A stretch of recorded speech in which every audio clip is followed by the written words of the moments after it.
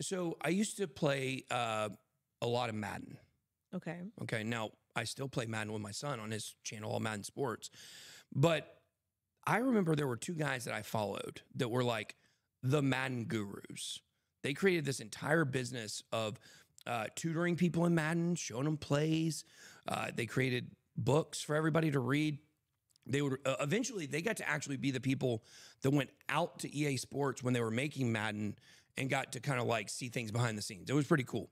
But the point of that is this: is that the reason they started that business and did that was because of Gary Vee. Gary Vee, very early. This would have been like 2010, Okay. maybe 2010, maybe 2009, somewhere around there.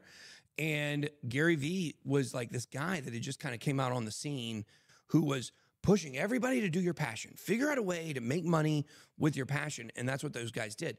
Gary Vee was like the first person to be like kind of a more outrageous version of Tony Robbins.